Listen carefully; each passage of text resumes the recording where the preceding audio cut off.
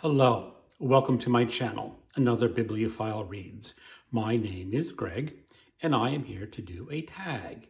And this is the I Used to Do That tag created by Mark over at Book Time with Elvis. And this tag has 6 prompts. Prompt number 1. What did you used to do, like have, in the following topics that you don't do, like have now? Books and reading. When I first started reading, I was very heavily into fantasy novels. These were not the new style of fantasy novels. These were the older style of fantasy novels, like Michael Moorcock's Elric saga. And these were short little novels, about 200 pages each. And I devoured those things down massively.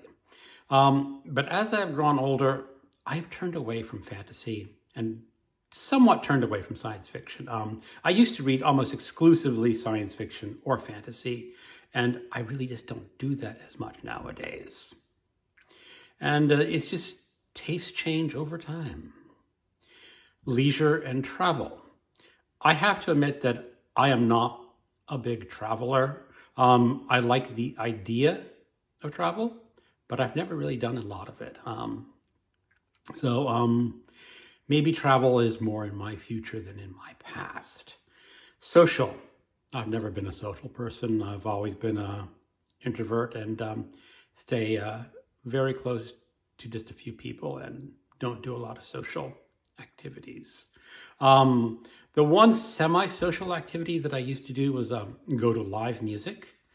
I love classical concerts. When I lived closer to Washington, D.C., I could take the metro in or drive in. But now that I live so far down in Fredericksburg, Virginia, it's just too much of a bother to drive up there that far to see live music. Food. I'm not a big foodie. I just eat what I have to. I love spicy Indian food, Thai food. But that's more of a recent development. When I was much younger, I was pretty much a burger and fries kind of guy. And while I still eat a few burger and fries, they're just not high on my list anymore. Sports, hobbies, and activities.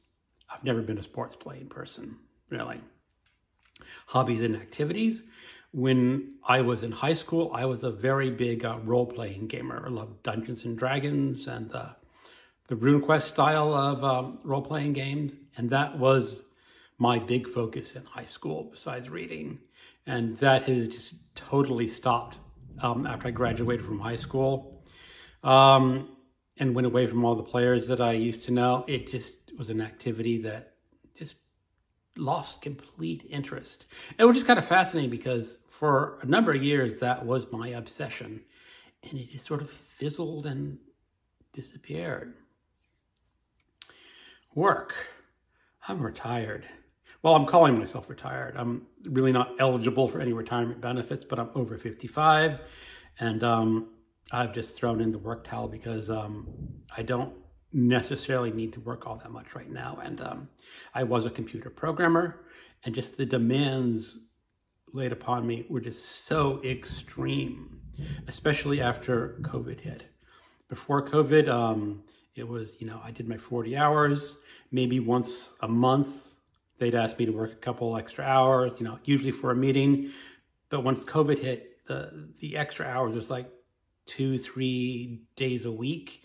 And instead of asking for like an extra hour, they're asking like 3 hours and sometimes 4 hours extra in a day. And I decided, I was just, like I said, I threw in the towel on the work thing.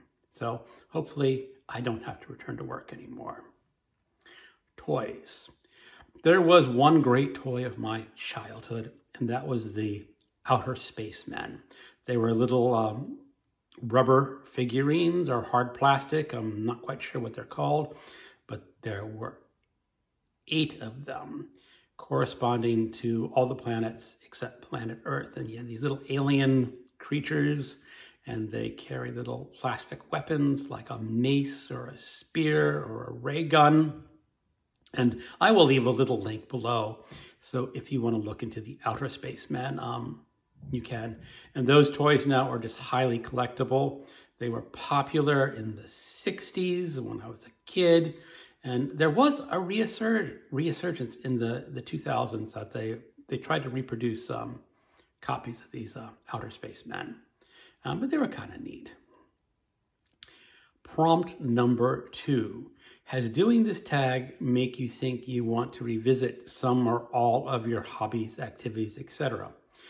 Well, I did recently this year read some or listen to the audiobook of the Elric saga. And I enjoyed those more than I thought I would. I had tried rereading them about 10 years ago and wasn't into them at all, but for some reason the audiobook really worked.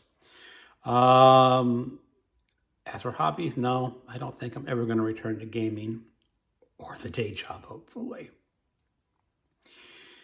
Prompt number 3, are there any new hobbies, activities, etc. you would like to try in the future? My wife is pushing me very hard to play pickleball. And pickleball is sort of like a cross between tennis and ping pong. I've taken some lessons. I'm a total klutz. I have no hand-eye coordination whatsoever. And we'll have to see how far that goes. My wife's really into it, so I should be somewhat slightly into it just to support her. But maybe I'll just sit on the sidelines and cheer her on. Prompt number 4. Do you read many books related to your current hobbies, interests, sports, etc.? You know, I don't. I stick to nonfiction and fiction, but sports books or hobby books is just something that does not interest me at all. Prompt number 5. What are some YouTube channels you can recommend for your non-bookish hobbies? You know, I don't really follow that many other non-bookish channels. For a while, I think I've mentioned this before, there's a channel called Tico and the Man. The man would play the guitar and a parrot would sing. And I followed that for a while, but after a while, it's just the parrot singing old songs, and it ran a little repetitive for me, so I don't really watch that anymore. And other than that, I don't have any sort of hobbies that are on YouTube. Every now and then YouTube spins up some weird videos. It did spin me up a braless TikTok challenge for women. I made the misfortune of clicking on that, and it's just a woman in a t-shirt, no bra, and now they send me those things all the time, and I'm saying, okay, I saw one, and that really was enough. So that's it on my other YouTube channels.